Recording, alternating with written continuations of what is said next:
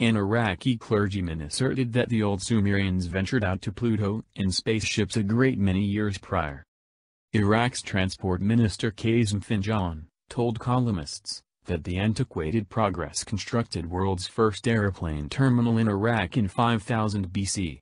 The Sumerians speak to the most seasoned known human progress in Iraq that achieved its crest in 2700 to 2400 BC.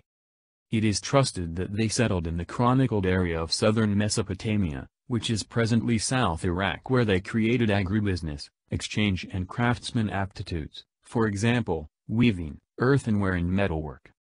The New Arab reports. Finjan went ahead to guarantee that the airplane terminal had filled in as a center point for space investigation, and that the Sumerians found Pluto, erroneously asserting it to be the nearby planetary group's 12th planet and found by NASA.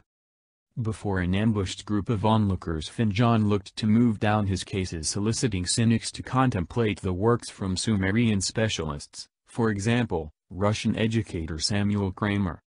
The scholarly expounded on the Sumerian consciousness of the nearby planetary group obvious in the antiquated society's creation fantasies. The Sumerians speak to the most seasoned known human progress in Iraq, and as per history specialists achieved their crest in 2700 to 2400 BC, when Iraq, or antiquated Mesopotamia, was viewed as the support of civilization.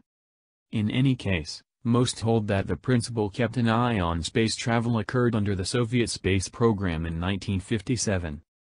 Cosmonaut Yuri Gagarin boarded Vostok 1 and set out on a solitary circle of the Earth, and during 108 minutes previously Gagarin shot out at 23,000 feet and parachuted back to Earth.